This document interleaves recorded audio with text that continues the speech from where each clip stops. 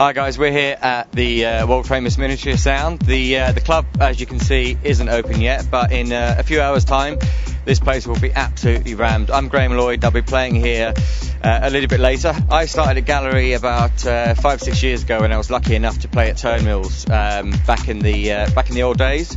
I used to play the early sets in the main room at Turnmills, and obviously the last sets in T2, which was really good time. We used to get wicked crowds. All the Turnmills crowds were always great DJs, great sound system, and obviously it was a massive shame when the club closed.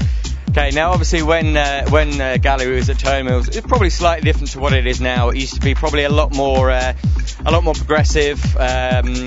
But I think now here it's at Ministry, the whole vibe's gone a lot more trancey. We've got 2 rooms. Normally I'm playing in the bar, but tonight here I am in the main room.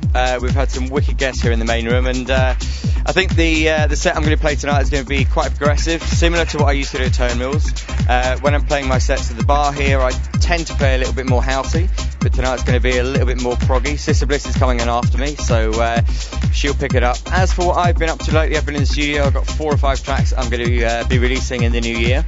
They're coming out on various labels. Can't disclose what they are yet. I'm going to play a couple of them tonight, see how they go down, road test them.